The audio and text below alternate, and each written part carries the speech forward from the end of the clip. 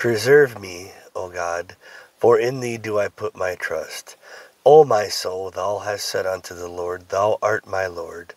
My goodness extendeth not to thee, but to the saints that are in the earth, and to the excellent in whom is all my delight.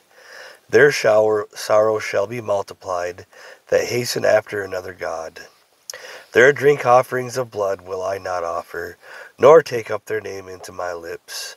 The Lord is the portion of mine inheritance, and of my cup thou maintainest my lot. The lines are fallen unto me in pleasant places. Yea, I have a goodly heritage. I will bless the Lord, who hath given me counsel. My reins also instruct me in the night seasons.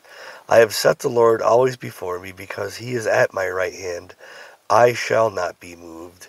Therefore my heart is glad, and my glory rejoiceth. My flesh also shall rest in hope. For thou wilt not leave my soul in hell, neither wilt thou suffer thine Holy One to see corruption. Thou wilt show me the path of life.